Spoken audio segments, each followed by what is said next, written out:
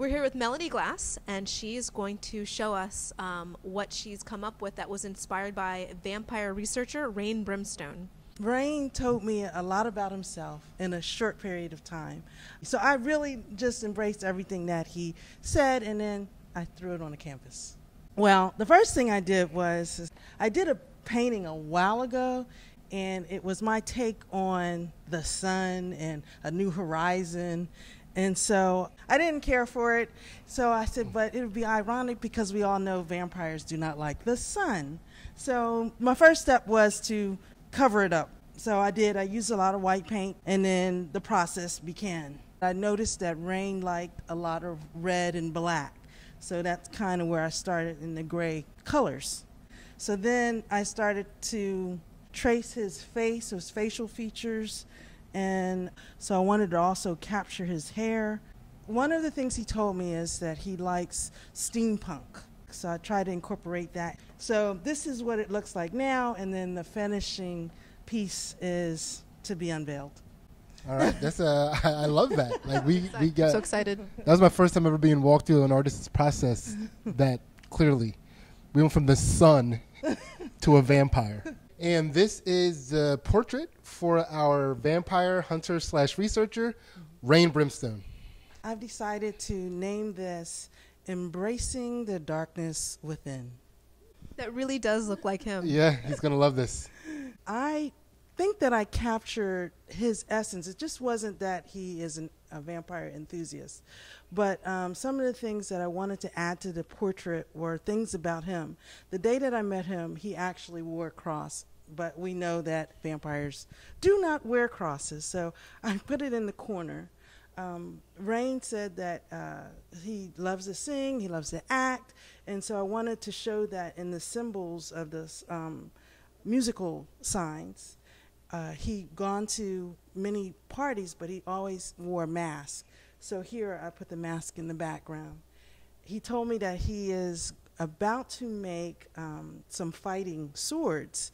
And so this is kind of close to the one that Riddick uses in his movies. And then this is the medieval kind of gear that you would wear if you were a vampire. And then his cloak. And he's still, you know, how vampires seem to look beautiful, but still dark and gloomy.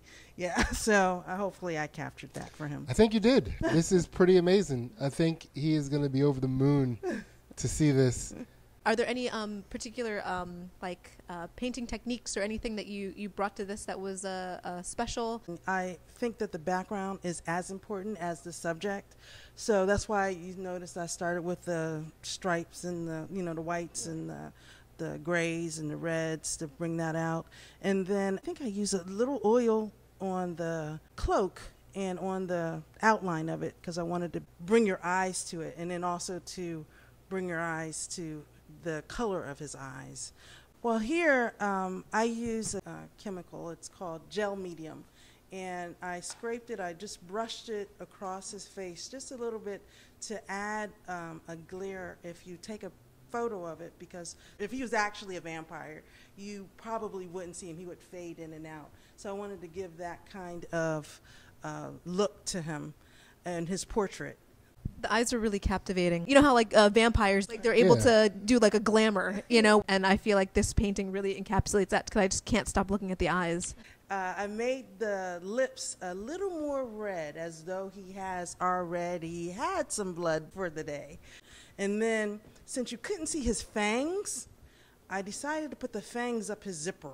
The cloak, the actual red to me was just going to be the shadow of blood to give you that essence. But then I decided to go with a cloak because vampires normally wear clothing that they cloak themselves from others.